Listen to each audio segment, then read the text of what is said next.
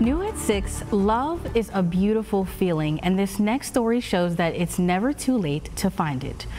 Earlier today, 90-year-old Carolyn Mason and 83-year-old Harry Mason tied the knot in a beautiful ceremony at the very place they first met, the Virginian. Caroline introduced herself to Harry in the dining room of the Virginian and at a senior living independent community in Richmond. Harry says after their first interaction, the two spent lots of time together, taking walks and dining together, and their liking for each other quickly grew. Soon after, Harry decided to propose, and with the help of staff members, they laid down a red carpet for Carolyn, where she found Harry waiting in his Army uniform. I had my arm around her shoulder and I said, "You want to kiss me, don't you?" She said, "Yes." Wait a minute. That's the beginning. How many times? I never thought that this would happen to me. I just thought we would be friends.